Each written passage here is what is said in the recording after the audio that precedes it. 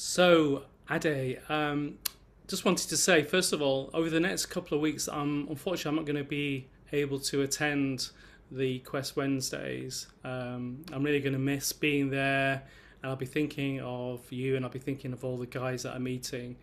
But I'm still being involved in kind of thinking of ideas, and that's why I'm here today, just to share with you some ideas about the theme for next week, which is all about the future me. So, what kind of ideas do you have for yourself when it comes to future me, Ade?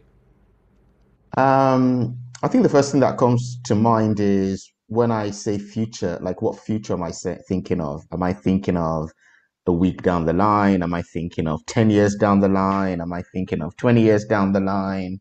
So that's the first thing that comes to me in terms of the period that I'm thinking of. The other thing that comes to mind is really around intentions. It's all around how do I want to show up tomorrow? So I'm going to use tomorrow as the future me.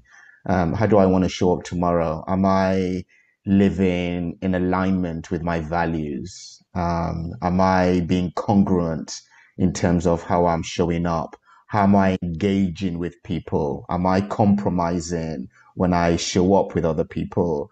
How am I behaving when it comes to community gatherings? What am I bringing into those spaces? So I think ultimately for me, what it comes down to is around integrity. It's about integrity in terms of how I'm showing up and how I choose to show up. What work am I doing to heal the wounds that I'm still carrying? And that all just leads back to that whole notion of congruence for me, actually, setting that intention to live a life of congruence. What about for you? Yeah, I love what you're saying, and it kind of chimes for me as well. I was thinking rather than widening who I think of, how I think of myself, it's more about deepening. It's more about staying connected to all of those themes that you've just said, like how am I showing up, how am I being, and really applying the learning and applying the things that have brought me to this place. So rather than projecting far, far ahead and thinking all about the externals, I want this, I want to be doing that, more a kind of internal, more centered focus.